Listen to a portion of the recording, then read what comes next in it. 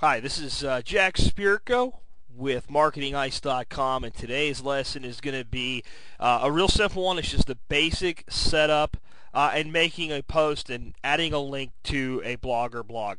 Now, actually, we have much more in-depth lessons on using really some of the more advanced features with Blogger, and more importantly, how to strategically use Blogger as one tool in a whole portfolio of different assets in trying to get lots of traffic to your websites, lots of buyers to your websites, lots of opt-ins to your newsletters, and getting really good rankings using Blogger is just one piece of the puzzle. But that all starts with at least knowing how to set up a Blogger blog. Everybody should have at least one. If you're like a lot of marketers, you might have multiple Blogger blogs. If you already know how to set up a Blogger blog, this probably isn't the lesson that you really need to pay too much attention to. If you've never set one up, this should make things a little easier for you. Now, the one thing you're going to need before you set up an account or a Blogger blog with the new Blogger system that just came out about a few months ago is you're going to have an account with Google. Now, I'm not going to go over how to set up an account with Google. Just wanted to show you that if you don't have one, it's really simple. Go to google.com/accounts. And then just create a new account. Basically, it's filling out a form, so I'm not going to go through that with you. Once you've done that, what you need to do is go over to blogger.com. And when you get to blogger.com, you'll see a screen that looks a lot like this, and they're plugging their new Blogger. If you're setting up a new blog, you don't even want to mess with old Blogger. You want to stick to new Blogger. Pretend you don't even see this here. So you click on new Blogger. It's going to ask you to log in. Now, even if you don't have a Blogger blog, you go ahead and you log in with the email and password from your Google account. And once you do that, you're going to be taken to a control panel. This is a little secondary Google account I've set up a couple little blogs on, just some fun stuff to play around with. I'm going to use it to create a new one. This is not my main account here. When you log in the first time, you won't see any blogs to manage because you don't have any yet. What you will see is a link that says Create a Blog. And it's that simple. Just click on Create a Blog. You get to the next screen. Now we need to title our blog. Now what I am going to do is I'm going to create a blog on Merlot wine. I happen to do some stuff with wine and some wine sites. So I'm going to do one on Merlot, and I'm going to call it Merlot Wines for under $10. Okay. And I'm going to try to get Merlot wine. I'm going to try to just get merlot.blogspot.com. That's probably not going to be available. Let me give it a shot. And then I have to go ahead, and you'll see these letters right here. You need to type those in. And this is to make sure that people aren't using like automated technology to set up 1,000 blogs in a day. You'll click Continue. It says, sorry, but this has been taken. So I'm going to try Merlot-wine and hit Continue. And we're going to see if that's available. No, that blog is taken as well. So I'm going to try inexpensive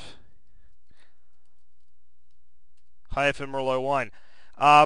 There's a reason I'm using this, and you'll learn about it in later lessons. Just know that I have a particular theme that I'm working with. Okay, that one was available. Wasn't my first choice in a available name. I'll probably put more thought into it if I was actually going to spend a lot of time with this blog, but since this is going to be a simple blog just to use for some educational purposes, I'm going to be happy with that name. You'll see a selection of basic templates that you can set up. I kind of like this one. You're going to have an opportunity to change it later if you want to. There's a lot more different templates that you can use, but I'm going to select that one for now. Once you select the template that you want to use, just click Continue. Now my blog has been created. That's it. I now have a blog. I'm now a blogger. Even if I've never blogged before, I'm ready to blog. So it says Start Posting. So I'm going to click on Start Posting. And it's going to take me into my blog. I mean, it's that simple. Now I'm ready to start publishing content online. Here's what I'm going to do first. I'm going to do a post all about Merlot grapes. Now I have some content here in Notepad, so you don't have to sit here and watch me type. I'm going to grab this content, And I'm going to hit Control-C to copy it. I'm going to come back over here to Blogger. I'm going to drop it in. Now, I'll tell you what, this content actually came from one of my existing websites. So I'm going to change it a little bit. Probably not enough to totally get through duplicate content filters, but I really enjoy Merlot wines. As for Merlot grapes, I'm going to change this to have deep color and full body producing, and I'm going to just kind of leave it like that because I don't really need to worry. I may come back and fool around with this a bit later. There's another feature that Blogger has are labels. Down here is actually, this is the ability to put Technorati tags. The next lesson is going to show you how to actually install this so that you can do it. This will not be there when you first learn. What will be there, though, are labels.